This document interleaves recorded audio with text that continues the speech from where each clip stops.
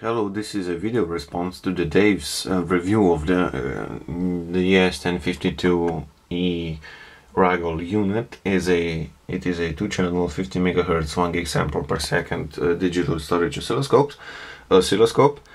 Here we got the volts per division, time per division, and the trigger level and basic menu. While I am explaining that to you, I will get to that right in a minute. When I purchased this unit a week ago, when I got home I played with it for like 30 minutes, and then it crashed because of a silly bug, or at least a silly problem.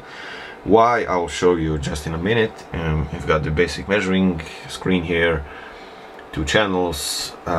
Here we got the trigger menu, the menu button. If we press that, the menu opens up. It came down to this. The problem lies in here, in the slope. If I just press that, now it's set to rising edge. I've just set it down to falling, and now watch what happens when I switch it over to transition. The oscilloscope crashes. I don't know why. I'm guessing because of a silly software bug. It is really annoying. I hope that the guys over at Rigol do know for this problem. I'm posting this video just for them, because I know that Dave I think he has some connections back at Rigol.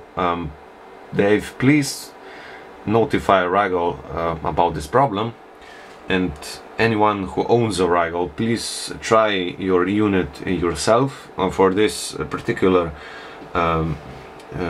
setting, menu, and the edge, and rising, falling, and transition.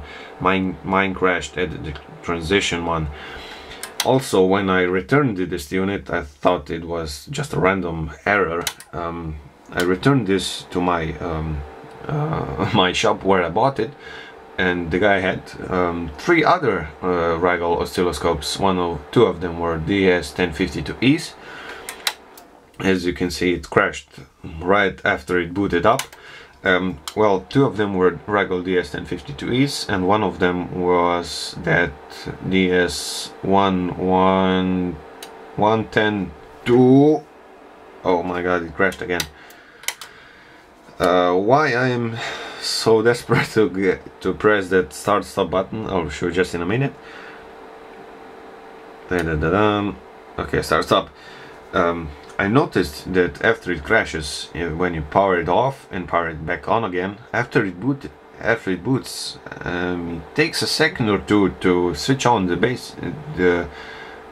measuring part of or at least where all the chips and things are for the input measuring things, and the relays, DACs and things like that, or analog to digital converters. Sorry about that. Right before that unit switches on, I press the start stop button. That freezes the system, so it allows me to basically to get into the system. I will just point the camera away for a moment so I can cover the serial number. I don't want the serial number to be copied all over YouTube and all over internet. As you can see, my model, I hope it will focus.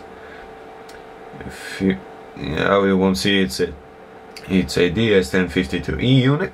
My series software version is 0.02.05 service pack 1, or SP1. As you can see, installed modules are FFT. Installed modules are FFT, USB, pass-fail, and RS-232. They are all working perfectly. I'll just exit the menu. Okay. To get past this problem, I'll just have to go to self-calibration mode and self-calibrate the unit. The unit will crash at the same setting. No, it doesn't matter if there's something connected to the inputs or not, it will crash anyway. I hope, well, please check your Rigol for this this error, and please post a video response for this video response. Please supply the software version and if you have this problem or not. Well, thanks for watching, and please don't forget to subscribe to Dave's EEV blog YouTube channel and my YouTube channel for more DIY homebrew projects, reviews, videos, and oscilloscopes sorry, for measuring for equipment review. Thanks for watching.